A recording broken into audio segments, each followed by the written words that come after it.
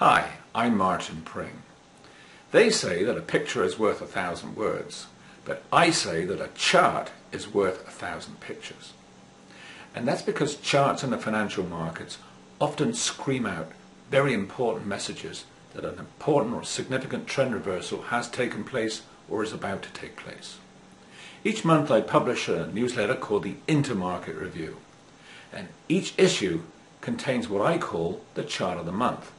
And that features a market that I think has just turned or is about to turn.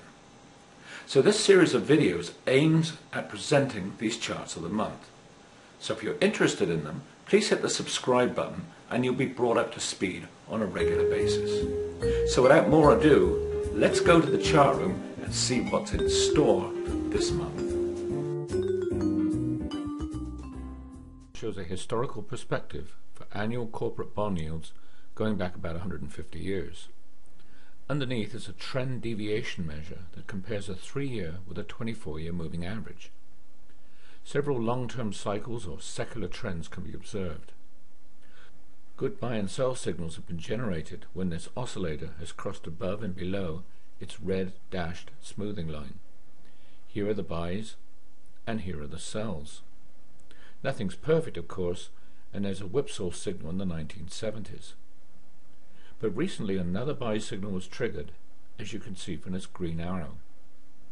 That suggests that from a momentum perspective, the secular downtrend in yields that began in 1981 is probably over. Of course, it's not possible to buy and sell momentum, so we need to see some kind of confirmation from the yield itself.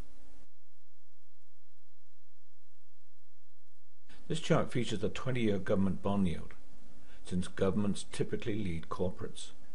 Moving averages are not that great, but this 96-month or 8-year series, apart from the whipsaw in this ellipse, has done a pretty good job since the early 1930s. Right now it's around 4.75%. It's also possible to construct trend lines which, when violated, offer pretty reliable signals of secular or very long-term trend reversals. This one forecasted the post-World War II rally that reversed in 1981, and this one signaled its demise. It's also possible to draw a line for the current decline, and it's in the area of the 8-year moving average.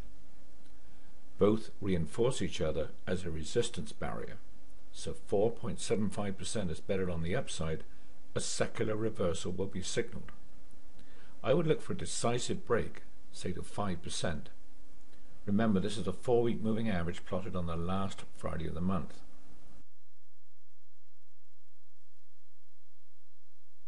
Finally, if you want to look for something easier to find, this is the iShare Lehman 20-year Trust ETF, the TLT. Now it looks to me as if it's in the process of forming a head and shoulders top. A month-end close below $93 would complete it. That would be the first stage. The really big signal would be a penetration of this trend line around $89. If we're looking for a decisive break, let's say $87 is the number. We have to be a bit careful though, because the ETF has only been trading a few years, so it's been spliced to another bond series. Even so, I think we have enough evidence elsewhere to suggest that there's a strong possibility that a secular reversal to the upside is a very real possibility. If you enjoyed this chart of the month, you may want to go to Pring.com and download a free sample of our Intermarket Review, a monthly roundup of the world's principal financial markets with a special emphasis on the US. We also look at global indicators, bonds, precious metals, currencies and international markets using ETFs to execute our strategies as much as possible. You'll find unique indicators and intermarket relationships you cannot find anywhere else. In the meantime, thanks for watching and good luck and good charting.